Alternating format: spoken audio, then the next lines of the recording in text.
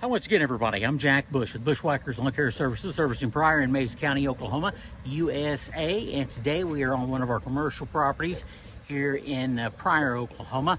Big property here. It's a restaurant property. They're real busy right now. Of course, it's midday. Everybody getting lunch. I haven't had lunch, but anyway.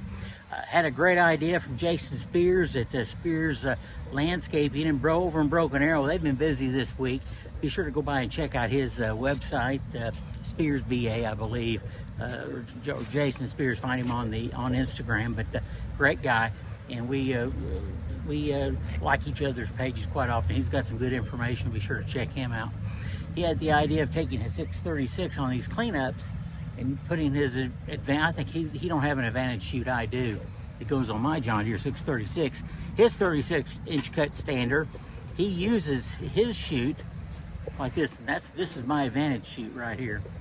He took that to do a lot of leaf cleanups and stuff this past week.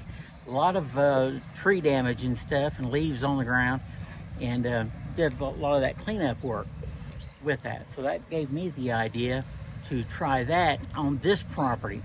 This property, we have a lot of grass on this property, and a lot of that real light grass, and I mean that stuff flies everywhere if we get any kind of wind, and it's really tough to contain.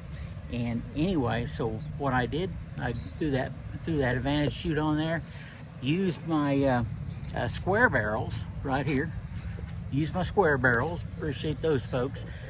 Used our square barrels and put the grass in those. So we're going to haul these to the house. But I tell you what, great products. And I tell you what, you can do the job a lot quicker when you got great products such as these, and great advice from great people like Jason Spears over in Broken Arrow, Spears Landscape.